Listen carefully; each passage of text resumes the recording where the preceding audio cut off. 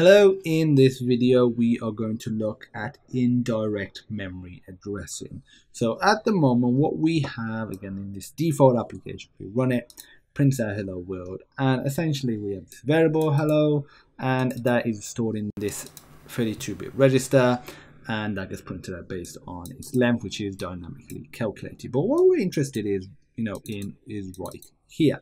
So what we want to actually put into the ECX register is specified directly here as the variable hello.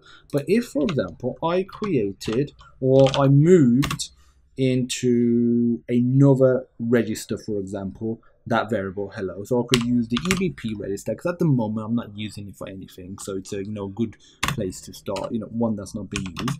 If I say hello, and obviously this won't change the running of everything, of anything. But if I was to remove that and let's put 0 there, for example, and again nothing shows. So if I was to put EBP here,